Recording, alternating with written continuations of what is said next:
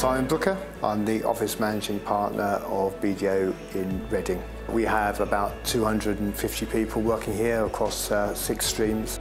And we were previously on the King's Road in Reading. We had a real issue with people not moving between floors. A very important part of our culture is working cross-stream. So we looked to move out of that building. We didn't think we needed as much space. Office principals guided us through the whole process from the beginning to the end. We were talking to our staff and measuring the use of desks and meeting rooms, and we were gathering all the data. We were choosing between 2 buildings. We needed 15,000 square feet. This one was 14,000. The other building was 16,000. We were looking at which one we preferred, and the office principal's designer put his hand up and said, I can get more usable space in the 14,000 than the 16,000. Our cost of property is about £50 a square foot. 50 times the 2,000 square foot saving on a 10-year lease was £1 million. And so that was the £1 million moment when we decided that we should be in this building.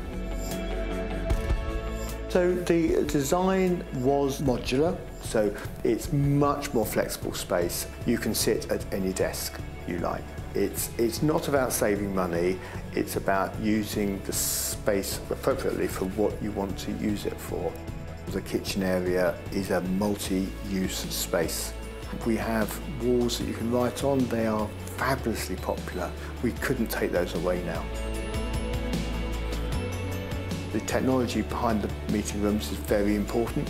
The meeting rooms are booked using a booking system. When you turn up to the meeting room, you have to confirm that you're there.